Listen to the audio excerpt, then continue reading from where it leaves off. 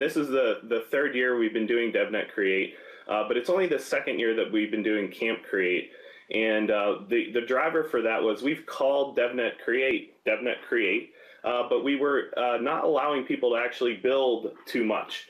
John mentioned the mini hacks from the first year, but those were things that we were kind of laying out and having people build that were kind of prescribed. What we wanted to do with Camp Create last year was give people some use cases or problems that they had to solve, provide them with the technologies, and let them work through their own coding languages, their own methodologies, become exposed to new tools, collaborate with new people that they aren't used to working with.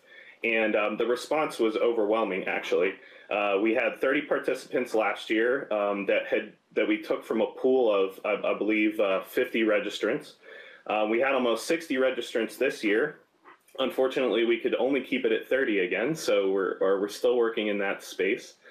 Again, we're working through problem statements, use cases, focusing on physical security with cameras and facial recognition. We're exploring IoT problem solving with machine learning platforms in the new UCS 480 with the machine learning and NVIDIA GPU in it. We're also looking at network automation tools and being able to deploy, being able to provide zero-touch provisioning for networks. What else do we have? We're also adding in, this is a fan favorite, location services for Wi-Fi networks. You'll be seeing a lot of that through the DevNet Create and Camp Create. On top of all that, the big thing about Camp Create is about camaraderie.